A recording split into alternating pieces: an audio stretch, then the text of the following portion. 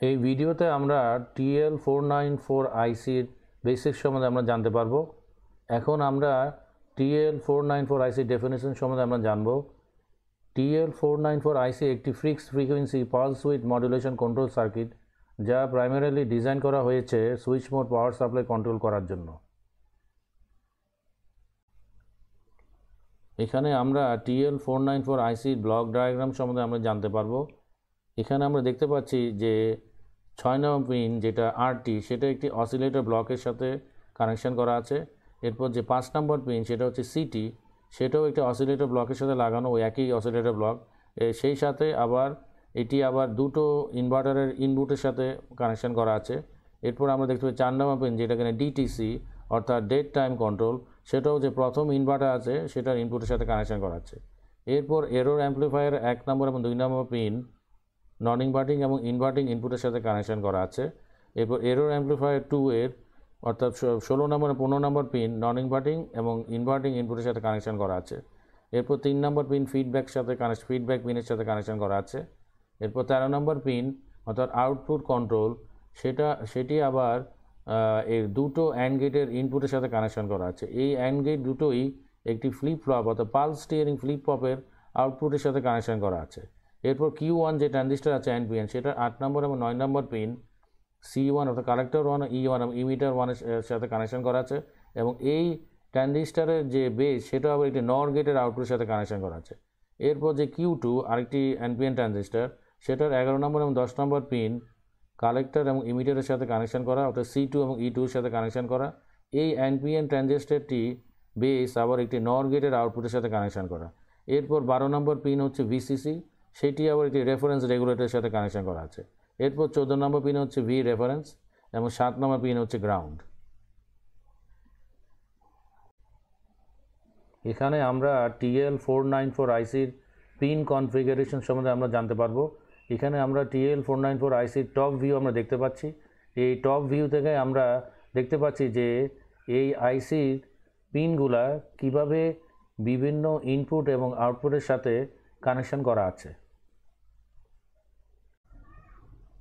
এখানে আমরা TL494 আইসির বিভিন্ন ফিচার সম্বন্ধে জানতে পারবো। সেগুলো হলো complete PWM power control circuitry, uncommitted outputs for 200 milliampere sync or source current, output control select করে সিঙ্গেল এন্ডেড অথবা push pool operation, internal circuitry prohibits double pulse at either output, variable dead time provides control over total range, internal regulator provides a stable 5-volt reference supply with 5% tolerance, circuit architecture allows easy synchronization.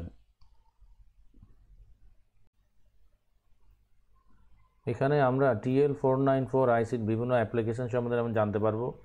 সেগুলো হলো desktop PCs, microwave ovens, পাওয়ার supplies, server PSUs, solar micro ইনভার্টার্স PFC, পাওয়ার telecom অথবা server AC অথবা DC supplies, washing machines low and and high end, dual controller analogue, solar power ইনভার্টার্স, smoke detectors এবং bikes.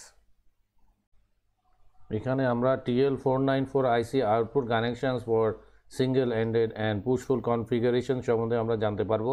এখানে আমরা দেখতে পাচ্ছি যে TL494 আইসি 13 নম্বর pin যখন গ্রাউন্ডের সাথে কানেকশন করা থাকে, তখন এর যে ট্রানজিস্টার আছে ভিতরে দুটো ট্রানজিস্টার Q1 এবং Q2, সেগুলো তখন সিঙ্গেল এন্ডেড মোডে কাজ করে অর্থাৎ প্যারালাল মোডে তখন কাজ করে এবং এগুলো দুটোর ভিতর দিয়ে ম্যাক্সিমাম 500 মিলিঅ্যাম্পিয়ার কারেন্ট প্রবাহিত হয়। এরপর আমরা দেখতে পাচ্ছি যখন 13 নম্বর পিন V রেফারেন্সের সাথে কানেকশন করা থাকে, তখন এর আউটপুট ট্রানজিস্টারগুলো পুশফুল কনফিগারেশন মোডে কাজ করে এবং তখন প্রত্যেকটার ভিতর দিয়ে 250 মিলিঅ্যাম্পিয়ার কারেন্ট প্রবাহিত হয়।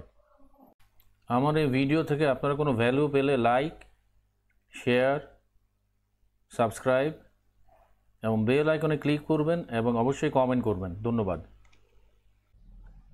এখানে আমরা TL494 আইসির অ্যাবসোলুট ম্যাক্সিমাম রেটিং সম্বন্ধে আমরা জানতে পারবো। সেগুলো হলো supply voltage VCC 41 volt, amplifier input voltage VI VCC plus 0.3 volt, collector output voltage VO 41 volt, collector output current IO equal to 250 milliampere, lead temperature 1.6 mm from case for 10 seconds, 260 degrees centigrade, storage temperature range -65 to 150 degrees centigrade.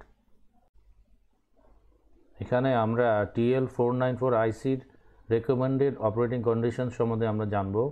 সেগুলো হলো supply voltage VCC 7 volt two 40 volt, amplifier input voltage VI -0.3 volt two VCC -2 volt, collector output voltage VO equal to 40 volt, collector output current each transistor equal to 200 milliampere, current into feedback pin 0.3 milliampere, oscillator frequency range FOSC 1 kilohertz to 300 kilohertz, oscillator timing capacitor value CT 0.47 nanofarad to 10,000 nanofarad, oscillator timing resistor value RT 1.8K to 500 kilo ohms। এখানে আমরা TL494 IC timing diagram আমরা দেখতে পাচ্ছি। এখানে আমরা দেখতে পাচ্ছি যে এখানে তিনটা আউটপুট ভোল্টেজ ওয়েভফর্ম আমরা এখানে দেখতে পাচ্ছি। সেটা হচ্ছে ক্যাপাসিটার অ্যাক্রসে যে সটুথ সেটা দেখতে পাচ্ছি, তারপর যে ফিডব্যাক ভোল্টেজ সেটার একটা ওয়েভফর্ম দেখতে পাচ্ছি, এবং তারপর দেখতে পাচ্ছি আমরা ডেড টাইম কন্ট্রোলের যে একটা ওয়েভফর্ম। ফিডব্যাক যে ওয়েভফর্ম সেটা হচ্ছে ডটের যে ওয়েভফর্মটা সেটা।